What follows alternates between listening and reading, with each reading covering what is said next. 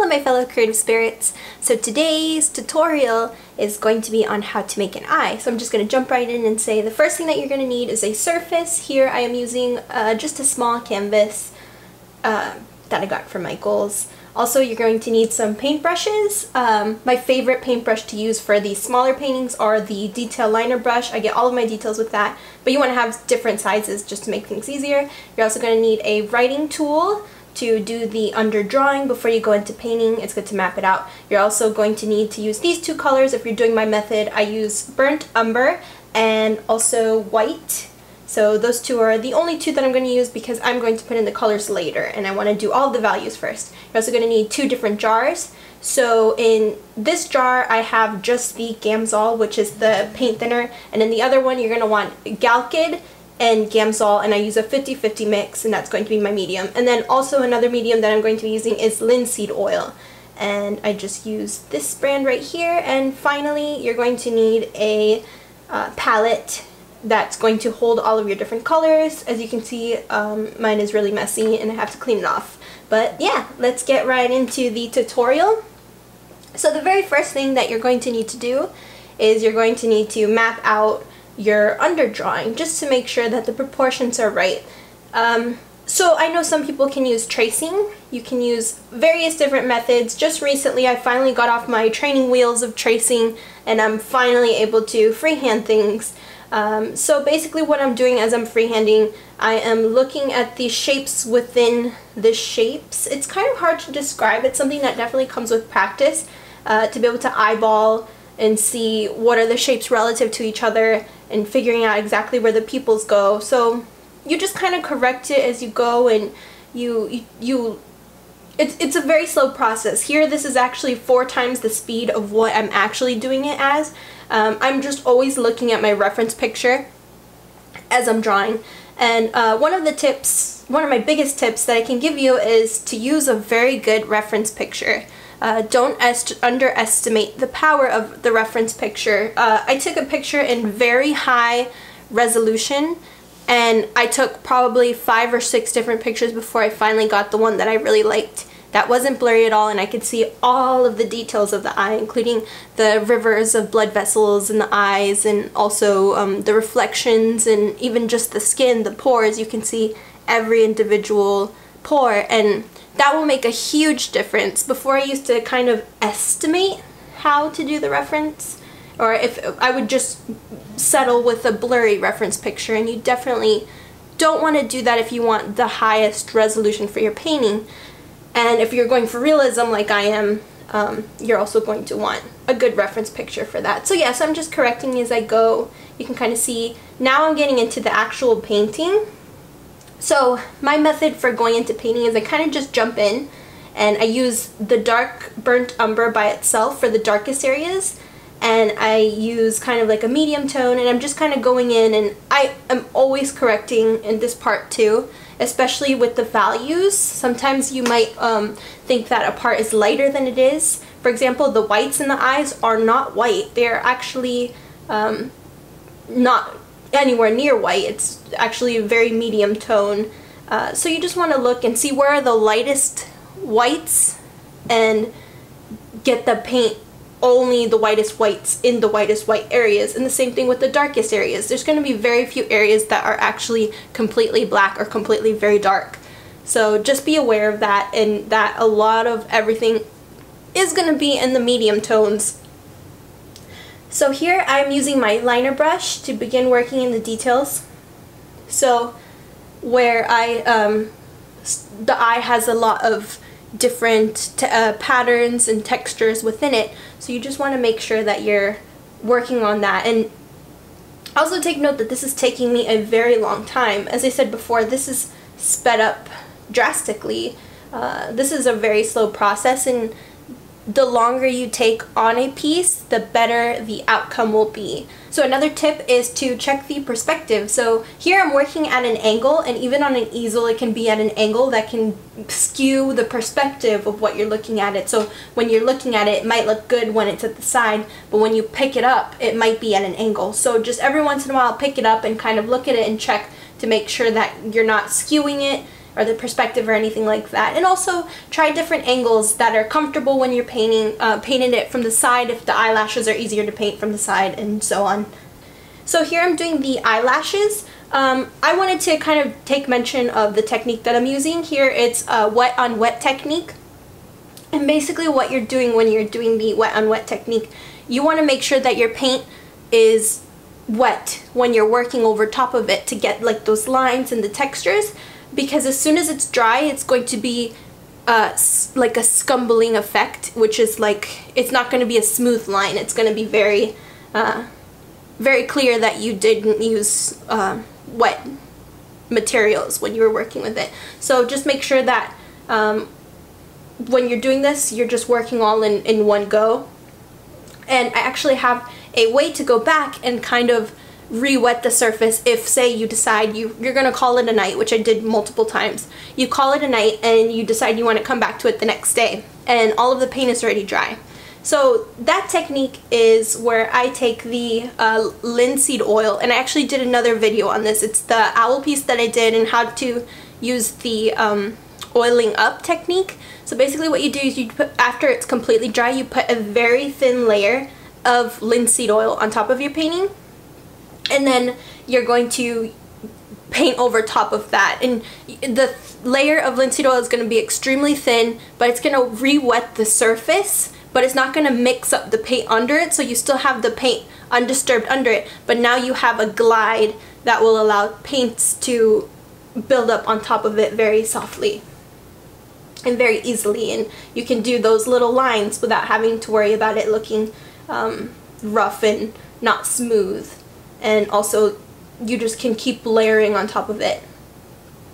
So as you see here, I'm just continuing to come in and fix things and adjust things and put the hairs where I want them to go, and looking at the tiny little reflections and every little individual detail. I'm kind of zooming in and focusing in on it and seeing how I can get it to look more and more like the picture, and I'm not settling until I see that it is almost like my reference. But I just keep looking at it and say, okay, right here I need to make it a little lighter, right here I need to make it a little darker, here I need to add another I need to add another eyelash here, and just never taking my eyes off the reference picture. I'm just constantly looking at it and looking where the lightest area is. So as you can tell, the whitest areas in this painting is the reflection on the eye. There's like in the inner corner you also see a little bit of a reflection on the bottom eyelash, and also along the top of the top of the eyes you're going to see also that white reflection. And then the darkest areas are some parts of the eyelashes, though not all of them. A lot of the eyelashes are actually a medium brown tone,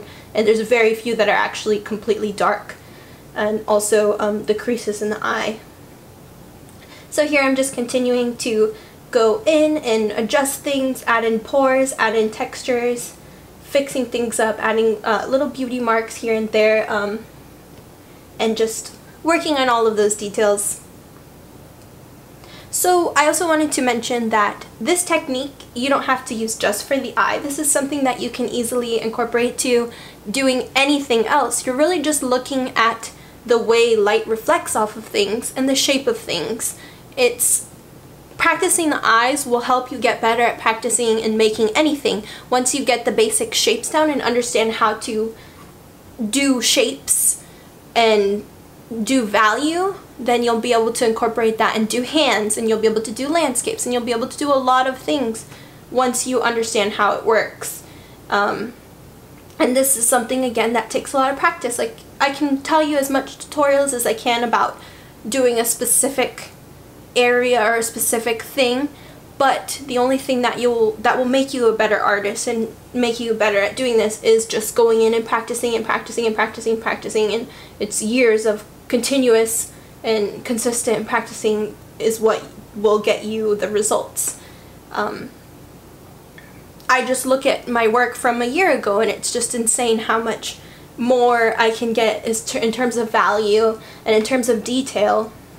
So I just want you to keep in mind that it's going to take a lot of practice and a lot of time before you really start to see any difference in your art. And this is just my advice for something that I know at the moment, but I know I only know the tip of the iceberg of what there is to know about painting, and this is a technique using glazing, and the glazing method is just a technique that I recently learned and that I've recently been practicing and I've fallen in love with.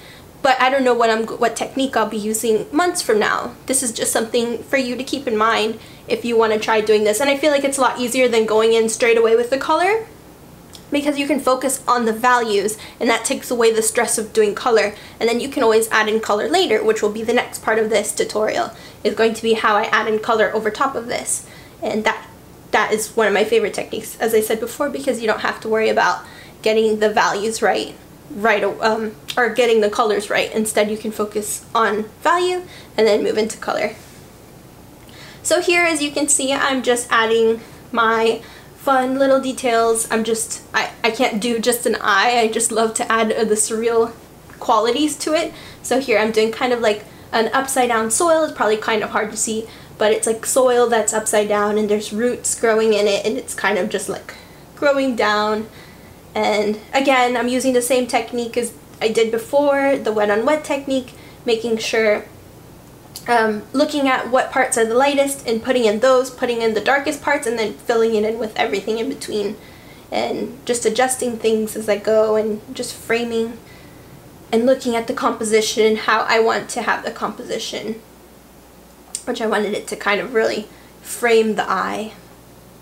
So I had a lot of people tell me that they wanted to get a real-time video, which this isn't necessarily a real-time video. It is a little bit more sped up than what a real-time video would be. But if this was a real-time video, this would be about roughly, I want to say, 6 or 7 hours of footage. And I could be wrong, but it was a lot of time that I spent on this, and I'm pretty sure not a lot of people would want to sit through 6 or 7 hours. And I still feel like at this speed, you can see what I'm doing just in a sped up fashion, so you can see still where I'm adding in the colors and how I'm using the paintbrush and what sizes and all of that, without you having to sit through me drinking coffee every couple of seconds, or you know, those little mini breaks that I take. So here at the bottom, I am putting in waves and putting in water. I wanted to do kind of like soil and water, and do like some fun composition for this, which would give it some color when I was to go in with the glazing technique, to just give it more interest. Even though I love the way this burnt sienna and white looks just by itself, I just feel like the simplicity of it is very beautiful in itself, and it looks very like classical. And this is actually a technique that I found out through one of my favorite artists, Annie Stegg. She posted about how she does her underpaintings and her glazing technique, and I just thought it was so interesting. So definitely never feel bad about reaching out to artists and asking them like a small question, a very specific question. Usually they are more than happy to answer. And just as with me, like if you guys have any questions about how I did anything, sometimes it's hard to get all of the information that I want to out. It's kind of hard to communicate everything, and I'll forget something and I'll remember it later. So if you guys have any questions, feel free to ask me in the comments, and I will answer to the best of my ability and as soon as possible. So here I'm just continuing to look at the highlights of where the water is. I'm not that great at painting water quite yet. It's something that I still need a little practice on, and I'm still impatient with sometimes because of doing each individual droplet. So definitely I feel like when you practice a lot and you start painting things and you start experimenting and, oh, I want to paint water droplets, or I want to paint this, I feel that doing that will help you build a mental database of these textures. So everything that I use in this painting is off of a reference. But I have done paintings and pieces that I don't even look at the reference, or I go so loosely from the reference and create my own textures, because I've built up that mental database of what the patterns on trees look like, or the patterns on water, or what eyes look like. But when I do invent my own, textures and my own like trees and stuff like that, it still won't be to the amount of detail as looking at a real reference. But sometimes it just depends on my intention for the painting, like if I want to stick to it being very realistic, or I want it to kind of flow more naturally from my own mental database. So it's just really experimentation, and sometimes I can't find a reference exactly how I want it to. That's my biggest struggle, so I have to kind of use approximations. So that concludes the end of this tutorial. I hope you guys enjoyed this tutorial and that it was helpful. I really wanted to do a tutorial because people always ask me like, what's my technique? And this is the technique that I've been using as of late for the last couple of paintings that I've been doing, and I am addicted to it because it's such a fun technique, and just going in and doing glazing later, it takes a little more patience, but I feel that the depth is beyond what just going in a la prima is. Well, a la prima is where you put in all the colors and values at the same time, which I still have trouble and difficulty with. So I hope that you guys try it out. Be sure that if you did like this tutorial, let me know in the comments. If you guys have any tips of your own, or if you have any suggestions, please also leave that in the comments. And I hope that you guys enjoyed today's video, and I will catch you guys next time for part 2 of the glazing tutorial. Alrighty, thank you guys, bye!